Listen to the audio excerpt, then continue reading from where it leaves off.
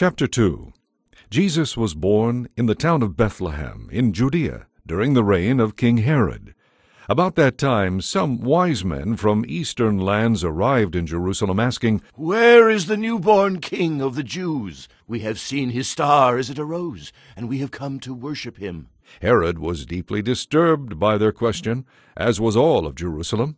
He called a meeting of the leading priests and teachers of religious law. "Where did the prophets say the Messiah would be born?" He asked them. "In Bethlehem," They said, "for this is what the prophet wrote. O Bethlehem of Judah, you are not just a lowly village in Judah, for a ruler will come from you who will be the shepherd for my people Israel." Then Herod sent a private message to the wise men, asking them to come see him. At this meeting he learned the exact time when they first saw the star. Then he told them, "Go to Bethlehem and search carefully for the child, and when you find him, come back and tell me so that I can go and worship him too." After this interview, the wise men went their way. Once again, the star appeared to them, guiding them to Bethlehem.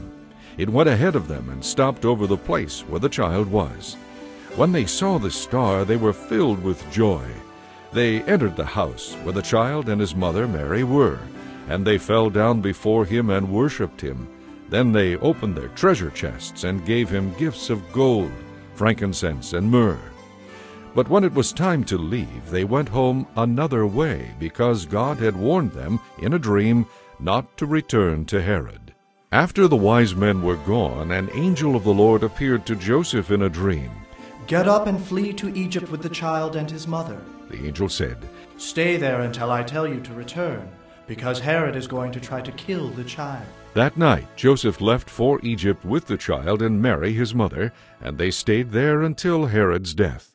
This fulfilled what the Lord had spoken through the prophet, "I called my son out of Egypt."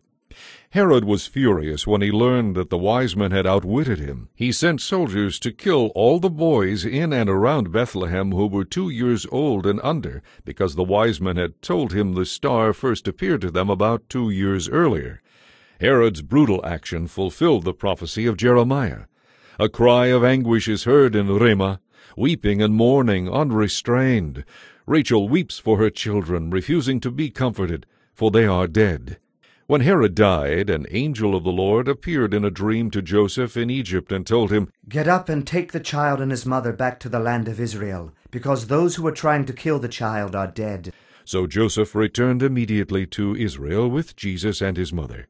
But when he learned that the new ruler was Herod's son Archelaus, he was afraid. Then in another dream he was warned to go to Galilee. So they went and lived in a town called Nazareth. This fulfilled what was spoken by the prophets concerning the Messiah.